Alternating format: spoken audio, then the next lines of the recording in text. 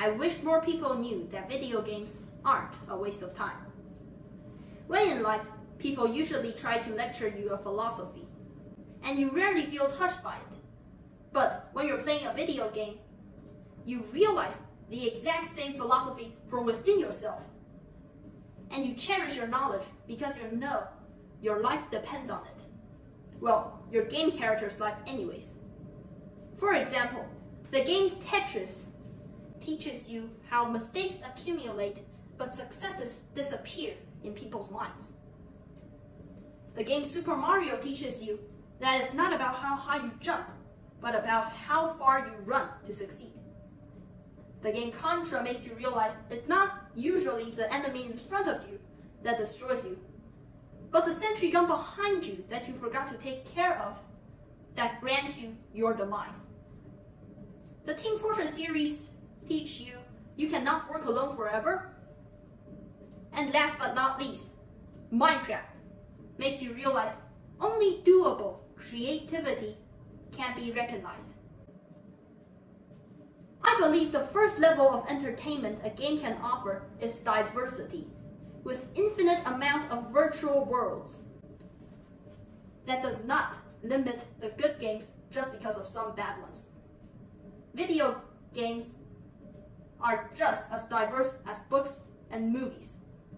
People shouldn't confuse video games with drugs or gambling or such addictions. You shouldn't blame the good games just because of the crimes of the bad ones. I believe that video games will be as classical, as iconic in the future as movies once did. A video game creates an entire universe of its own, and if enjoyed completely thoroughly, it can make you feel like you are, by yourself or with your friends, being introduced to a new place, a haven that allows creativeness. Video games can give a normal human being the feeling, the power of a hero. After a long day of work, you will feel the imperfection of your work, your lifestyle, or just majorly the general system of real life, while a video game can make you feel achieved, excited, and best of all, it allows you to do whatever you want to do. It is designed to immerse you in a hero's journey while giving you the freedom to craft your own path, to make you feel unique in society. Or if you just want to experience an idol's hardships and triumphs to cheer yourself up. That was the second level of entertainment a video game can offer, immersiveness. In a world of imagination, where you're not forced to accept the rules. The third level of entertainment a video game can offer is interaction. Become a conqueror. Create things that were never seen before.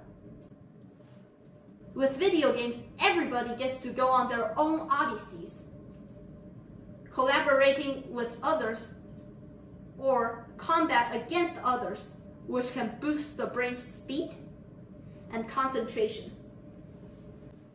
Sometimes video games are the best educators, allowing you to cooperate with perfect partners from all over the world.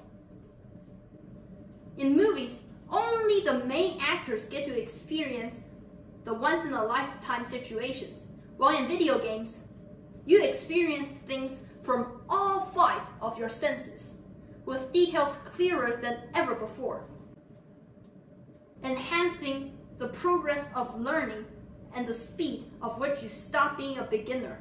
Video games can train you. And video games will improve a lot of hobbies and experiences. This is why people use games to recharge mentally every day, to accept the challenges brought to them through each level. And this is a game of wisdom, which is the true meaning of life. The age of games has come. People have a place to spend their time and attention. The age of games is now the forefront of history, like 17th century poetry, 18th century drama, 19th century books and 20th century movies. Video games are now the trend. Games are fictional, but the economics behind it and the iconicness it's brought throughout the world are more real than oneself. Games is a huge leap in world development because it immerses a controller, not an observer. It doesn't matter if you belong in the world of gaming. Video games will always go into your world. It doesn't matter of your wealthiness, your class in society, your gender, or age. Everybody gets equal, infinite chances to start anew in a video game.